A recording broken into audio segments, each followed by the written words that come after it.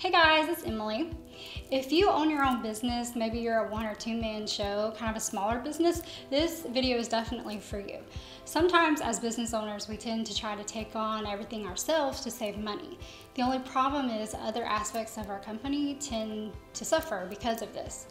If you're trying to act as your receptionist and answer your own business calls, maybe you should not do that. And here's a few reasons why. Okay, number 1, it kills productivity. Did you know it takes an average of 23 minutes to bounce back after you've been interrupted? Number 2, not only does it come off just a little bit unprofessional, it can also make your company feel a lot smaller in size. If your callers reach a live, friendly, professional receptionist, they instantly feel like they can trust you. And number 3, it can actually be costing you money rather than saving it.